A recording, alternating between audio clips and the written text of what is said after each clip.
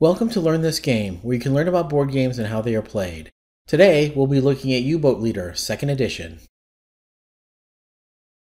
In this video, there'll be a general description and overview of the game. We'll inventory the components, and we'll go through gameplay, including setup, sample turns, and victory conditions.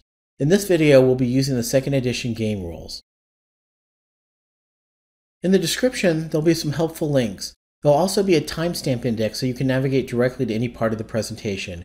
If you want to skip this introduction and go straight to the game setup and gameplay, you can go to the timestamp index now. And if you find this video helpful, please like, subscribe, and share.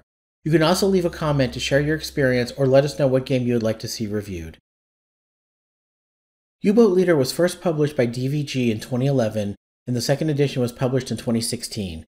It was designed by David Schuler. In this solitaire war game, you'll be leading German submarines on missions in the Atlantic during World War II.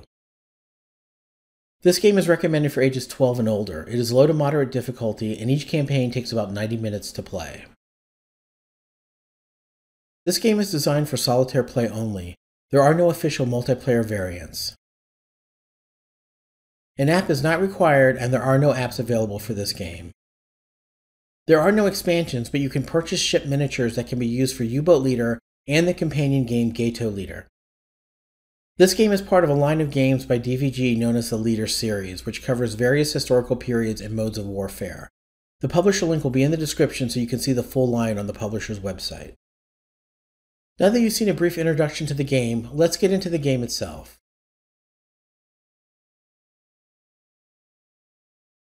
This is a solitaire card-driven game using a map, cards, counters, and a 10-sided die.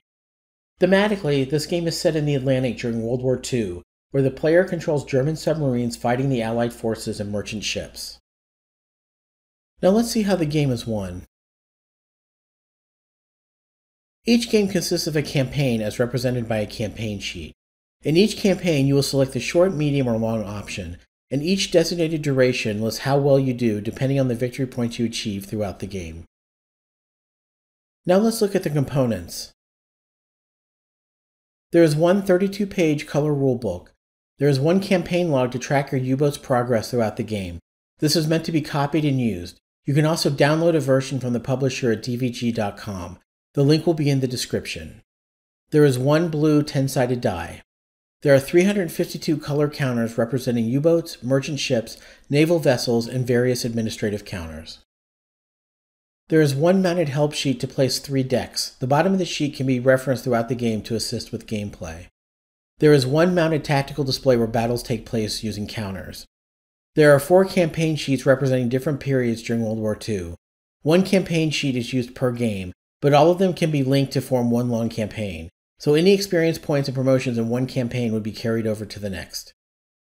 There are 165 cards. These include cards depicting individual German U-boats and the various decks used during the game. Now let's set up the game for play. First, we'll select a campaign. The campaign sheet will provide the information needed to set up the game.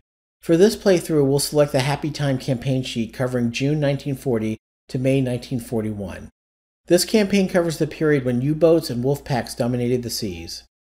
Each campaign sheet has a map of the area where the U-boats will travel.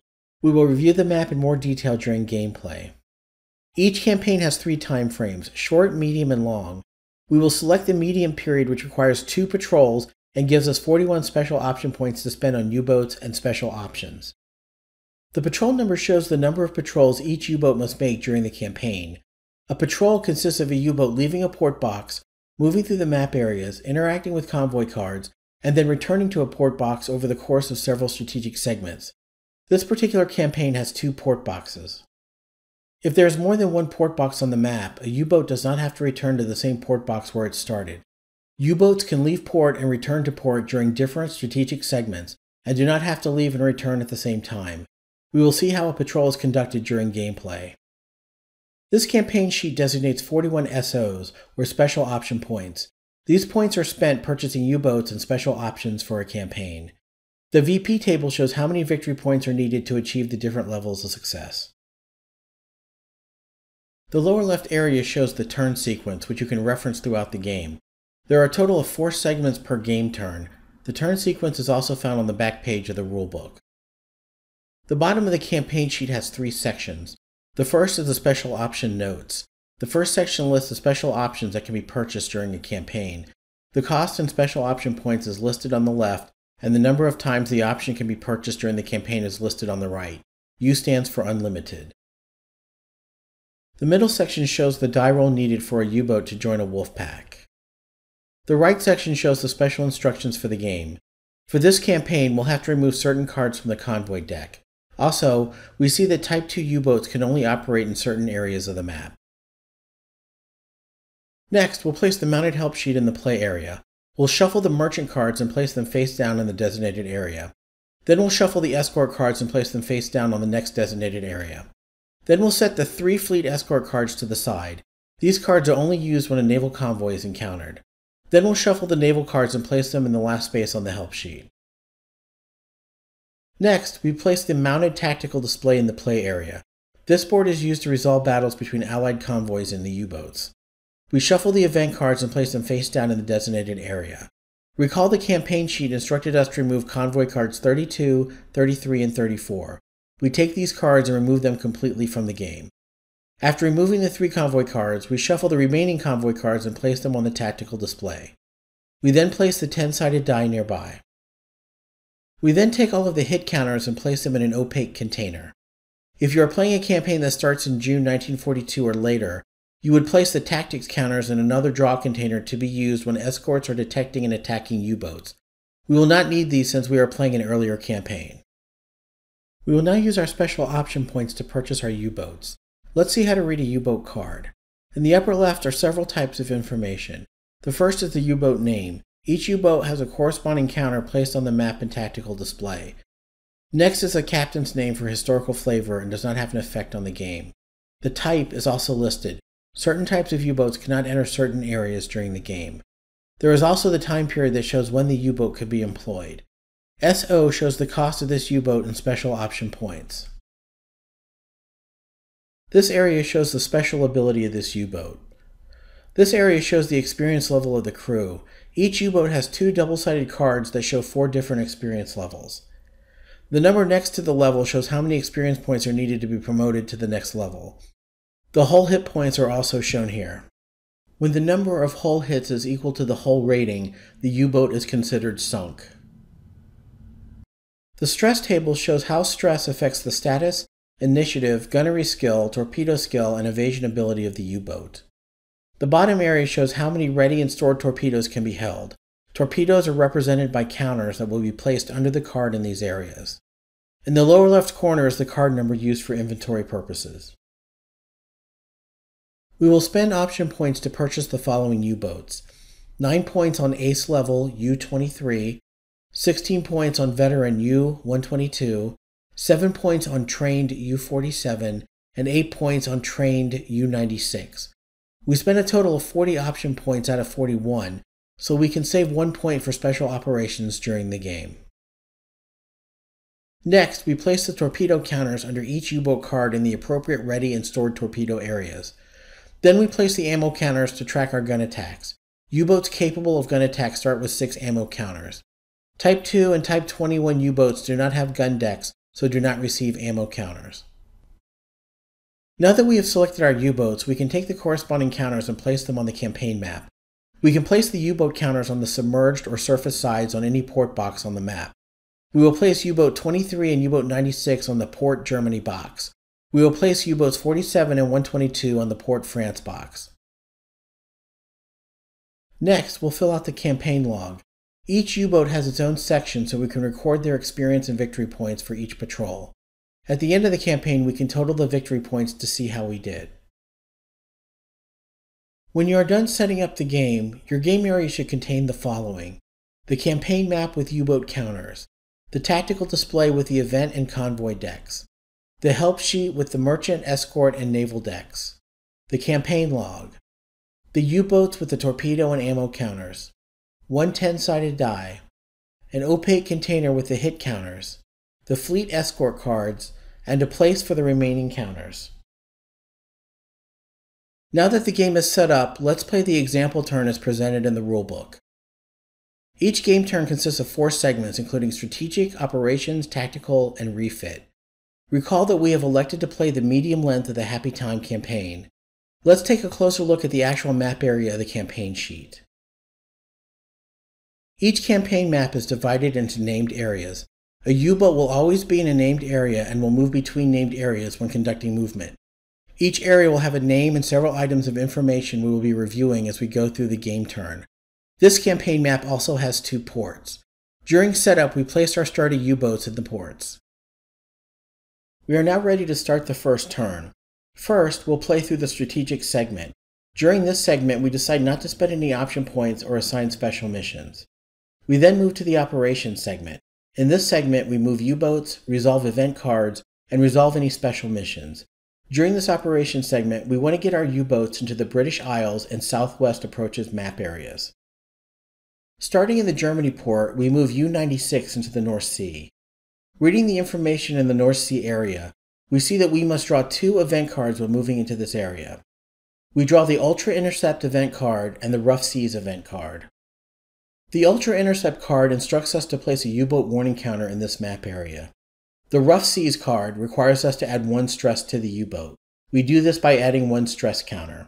When the accumulated stress exceeds the stress range on the U-boat card, the crew is considered unfit, which will affect their ability to perform future actions. After adding 1 stress, we then discard both event cards. We then move U-96 to the British Isles, requiring us to draw 1 event card. We draw the Fatal Error card. Since this U-boat is not unfit, we add 2 stress to the U-boat for a total of 3, since we already had 1 stress. We then discard the event card. U-boat 23 departs the German port and follows into the North Sea, and draws 2 event cards. We draw the enemy aircraft and counterintelligence cards. The enemy aircraft card requires us to roll the 10-sided die and add the evasion rating for this U-boat, which is found on the final column of the U-boat card. This U-boat currently has 0 stress, so our evasion number is 4. We roll a 6 and add 4 for the evasion, giving us a total of 10. Per the event card, we add 1 stress to the U-boat, but we also gain 1 experience point. We record the experience point gained on the campaign log. Experience points will be needed to promote U-boats to the next experience level. Per the counterintelligence event card, we do not have any air search or supply ship counters to remove, so we discard this with the enemy aircraft card. U-boat 23 then moves to the British Isles and draws 1 event card. We draw the clear weather card, which has no effect, so we can discard it.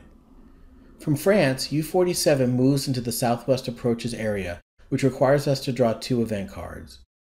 We draw Rough Seas and Radio Intercept. We must add 1 stress to U-47, and we will set the Radio Intercept card aside next to the U-47 card until it is ready to be used. Finally, U-boat 122 moves into the Southwest Approaches area and must draw 2 event cards. We draw another Rough Seas card and a Lone Merchant card. For the Rough Seas card, we will add 1 stress to U-122 and roll for the enemy aircraft section.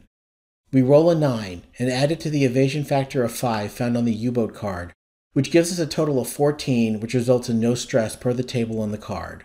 We will also get 1 experience point for this U-boat. So we add 1 stress to U-122, and we add 1 experience point to the campaign log. For the Lone Merchant event card, we have the option of expending any 1 torpedo to gain 1 victory point. Since we are playing a campaign prior to June 1942, we do not have to resolve the enemy contact section.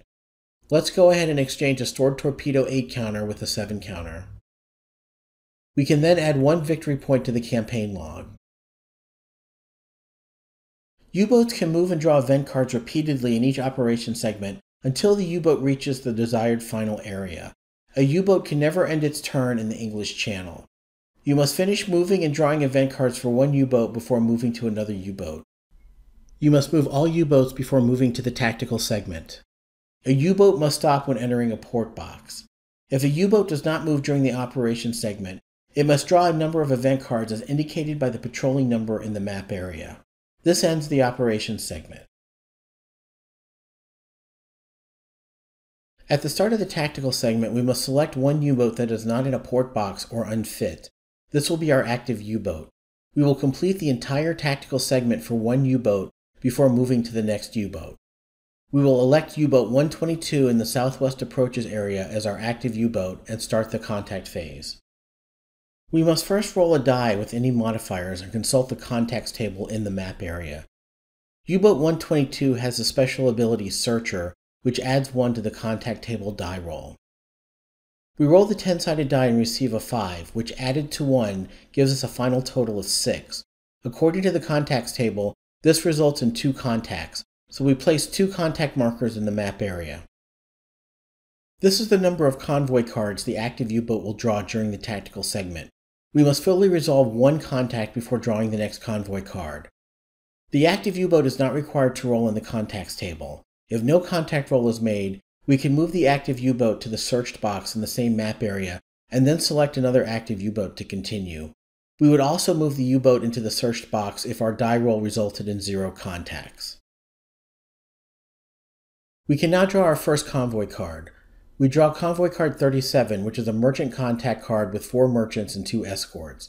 We remove 1 contact counter for the drawn convoy card. We then add a warning contact counter and the battle location counter to the map area. The battle location counter will remind us where the battle is taking place, since we'll be moving the U-boat counter from the campaign map to the tactical display. If there had been an air search counter in the map area, we would have drawn 2 convoy cards and selected one of our choice while discarding the other. After we view the convoy card, we can elect to retreat and go straight to the post-combat resolution phase. In this case, we will not retreat and proceed to the next step, which is tactical setup. We will now move to the tactical display. The convoy card shows us where to place ship counters on the tactical display. For escort contacts, we will use the unknown escort counters with the question marks. For merchant contacts, we will use unknown merchant ship counters also indicated by question marks. We then place our attacking U-boat on any of the long-range areas on the tactical display.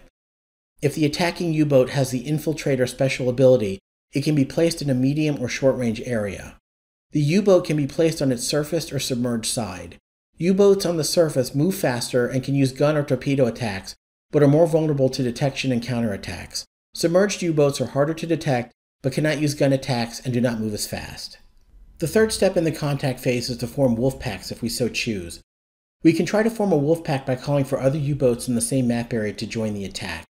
In this segment, U-boat 122 will attack alone, but if we had wanted U-boat 47 in the same map area to join, we would have rolled the die with any modifiers for each U-boat and consulted the wolf pack notes on the campaign sheet. If successful, we would then have placed the other U-boat counter on any of the long-range areas of the tactical display. U-boats already placed in the searched box cannot be called to join the wolf pack. If the radio call option is purchased, no die roll is necessary and you can form the wolf pack with other U-boats in the same map area. Our final step in the contact phase is to draw another convoy card to see what special conditions will apply during the combat resolution phase. We draw convoy card 31, which will allow us to add 1 to our torpedo die rolls. This special condition remains in effect until the end of the combat resolution phase. We now move to the combat resolution phase.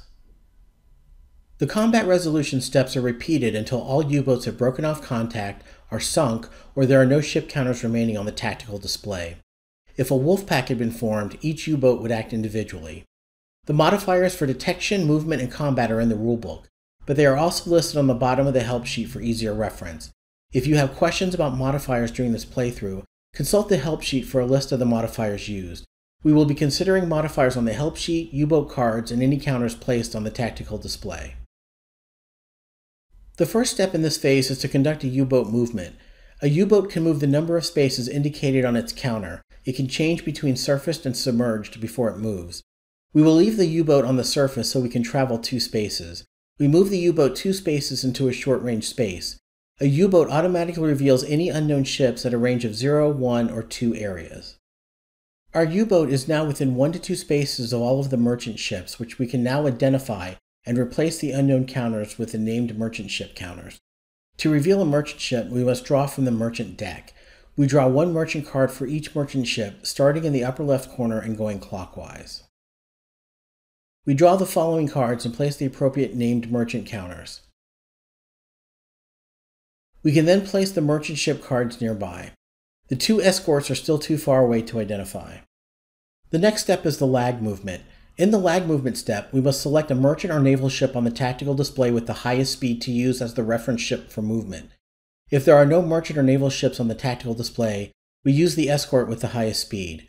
The reference ship does not move, but all other ships and U-boats that have a lower speed are moved relative to the reference ship.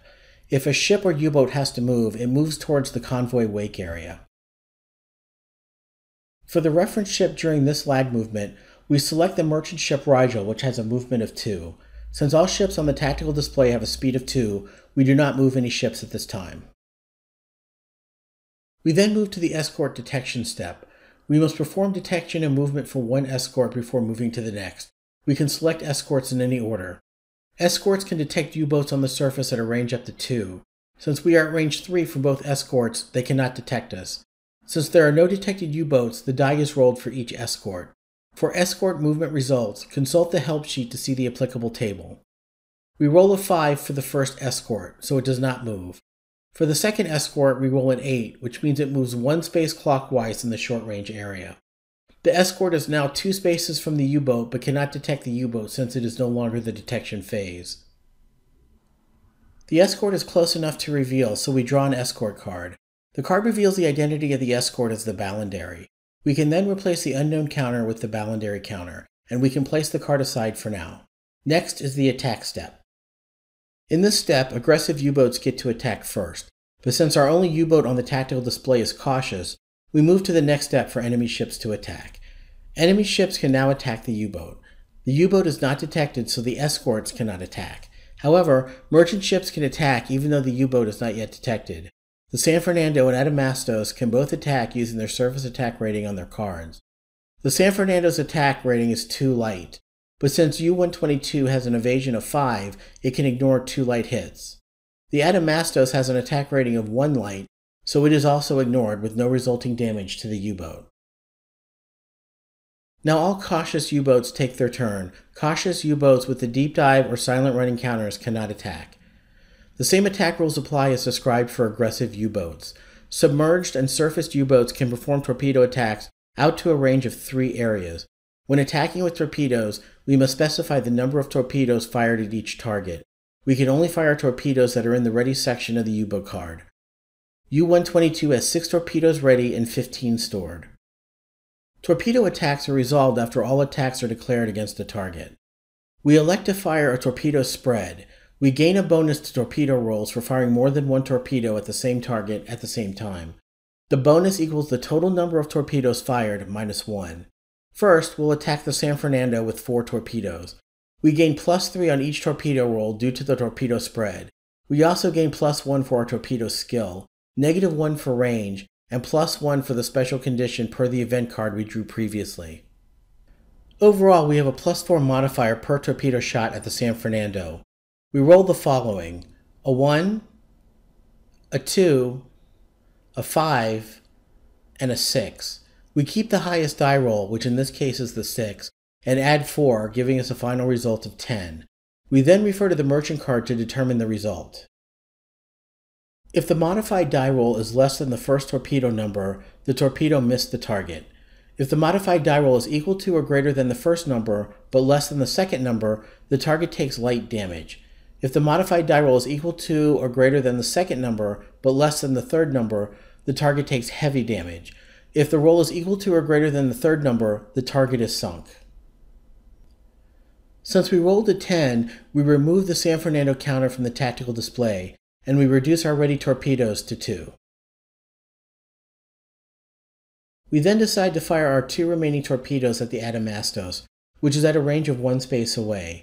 We gain +1 on each torpedo roll for the torpedo spread, +1 for our torpedo skill, +1 for the convoy card we drew earlier, and -1 for range, giving us a final modifier of +2 for each torpedo die roll. We roll the die twice. We roll a 5 and then we roll a 3. We keep the highest number, which is 5, and add the +2 modifier totaling 7. We consult the Adamastos merchant card and see that a result of 7 inflicts heavy damage. We then place a heavy damage counter on the ship. This will provide a -2 modifier for the ship's speed, detection, and attack abilities. It also gives a +1 modifier to U-boats attacking it. Finally, we'll perform a gun attack on the Rigel, which is 2 spaces away. We have a +1 because of our gun skill on the U-boat card, but -6 due to the range. We roll a 7, which is modified to 2, resulting in light damage. We apply the light damage counter to the Rigel. This provides a -1 modifier to the ship's speed, detection, and attack abilities. For our U-boat, we remove the 2 remaining ready torpedoes and reduce our gun ammo counter from 6 to 5. Since there are still active ships and a U-boat on the tactical display, we begin another combat resolution phase.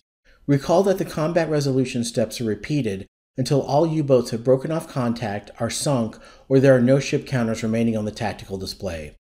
We place the alerted counter onto the tactical display now that the convoy is aware of the U-boat presence. We elect not to move the U-boat but choose to dive, so we flip the U-boat counter to the submerged side. The next step is lag movement.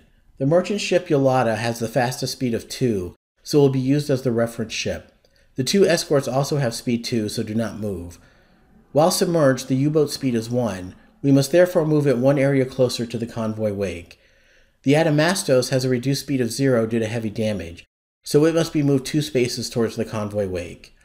The Rigel is at speed 1 due to its damage, so we move it 1 area closer toward the convoy wake. We next move to escort detection and movement. The escort Ballandary is at range 2 from the U-boat, and the unknown escort is at range 4. We choose to have the unknown escort act first. It is too far away to detect the U-boat. The unknown escort rolls a 9. Consulting the help sheet, we see the unknown escort moves 1 area clockwise.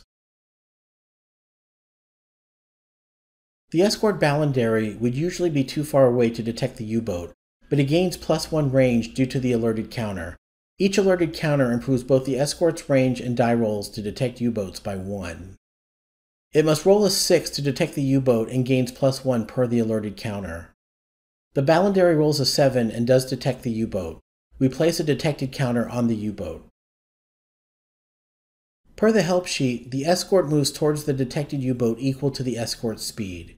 The escort has a speed of 2, so moves 2 spaces toward the U-boat and ends in the same space as the U-boat. Although the Adamastos is in the same space as the U-boat is submerged, so cannot be attacked by the merchant ship. The escort Ballandary can attempt to attack using its submerged attack numbers, but we choose to deep dive to negate the attack. We place a deep dive counter by the U-boat. We then apply 2 stress to the U-boat card. Our evasion rating is 5, so we must roll a 5 or less to avoid damage. We roll a 6, which is greater than the evasion rating, so we place a flooding temporary damage counter on the U-boat. If the die roll had been a 10, we would have taken 1 hull lasting damage hit. We cannot attack because of the deep dive counter. This ends the second combat resolution phase, and we remove the deep dive counter. We begin another combat resolution phase. The U-boat now has a movement of 1 since it is submerged. We move it into the convoy wake area. During this lag movement, we again use the Yolata as the reference ship since it still has a speed of 2. Due to their slower speeds of 1 and 0, the U-boat and the merchant ship Adamastos both move off the tactical display. The escort Ballandary does not have to move since its speed of 2 matches that of the reference ship. The U-boat now has broken off contact, so this ends the final combat resolution phase for this U-boat. We then proceed to the post-combat resolution phase. We start this phase after all U-boats are sunk or moved off the tactical display. First, we add 1 stress to each surviving U-boat that participated in the combat resolution phase. We then ready our torpedoes by taking them from the stored torpedoes area. We then update the campaign log. We sank the merchant ship San Fernando, which earns us 3 victory points and 2 experience points for U-boat 122. Even if the U-boat had been destroyed, we would still get credit for any victory points earned by this U-boat. If we had no contacts remaining, we would remove all counters from the tactical display and place the U-boat counter in the searched box of the campaign map area. Since we still have 1 contact left, we have several options which are listed in the rulebook. We use our remaining contact to select the final shot rule. This means that if 1 or more ships ended with a heavy damage counter, we can choose to re-attack any one of these ships instead of re-attacking the whole convoy. First, we remove 1 contact counter, which in this case is our last one. We can expend any 1 torpedo or 1 gun ammo to sink the ship. In this case, we will expend 1 gun ammo to sink the Adamastos. We update the campaign log by adding 1 experience point and 1 victory point to U-Boat 122 based on the Adamastos card. U-Boat 122 has no more contacts. We now place the U-Boat in the searched box. We can also remove the battle location counter. The remaining U-Boats must then complete their combat resolution phases. When all U-Boats are in the searched boxes, play moves to the refit segment. In the refit segment, we would first check to see if any of the U-Boats have enough experience points to be promoted to the next experience level.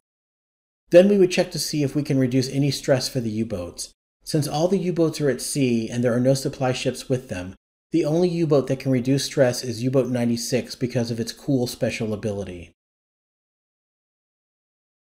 At the end of the refit segment, we reset the campaign map by removing the U-Boat warning counters and removing all U-Boats from the searched boxes.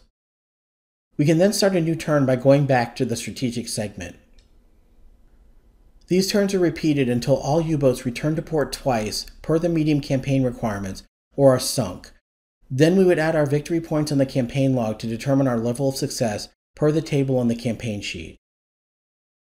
So let's quickly recap victory and loss conditions.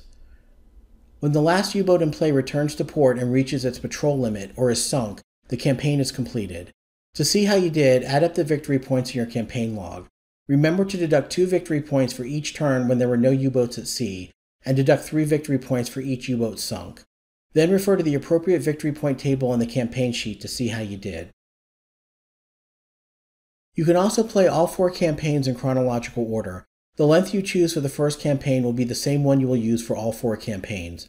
The rulebook explains how special option points and experience are carried over from one campaign to the next. This concludes this review of U-Boat Leader 2nd Edition.